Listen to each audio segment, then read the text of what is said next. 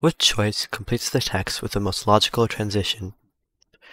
Every chemical compound has a spectroscopic fingerprint, a pattern of reflected light unique to that compound. Blank, upon analyzing the light reflected by the bright regions on the surface of the dwarf planet Ceres, Maria Cristina de Sanctis of Rome's National Institute of Astrophysics was able to determine that the regions contain large amounts of a compound sodium carbonate. So option A says regardless. This is incorrect because this implies that the second sentence contrasts what was said in the first sentence.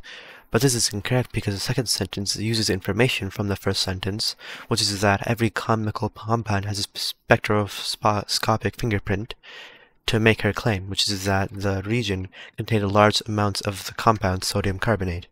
So A is incorrect. B, meanwhile, this is incorrect because this implies that what said in the second sentence occurs at the same time as what was said in the first sentence. But this is clearly not the case, so B is incorrect. C, thus.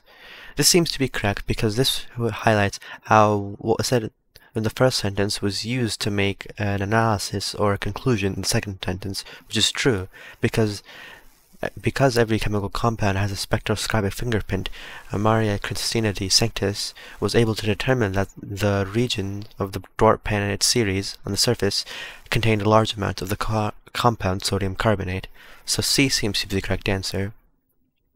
D, in comparison. This is incorrect because the second sentence does not compare or contrast to the first sentence, so D is incorrect, and the correct answer is C.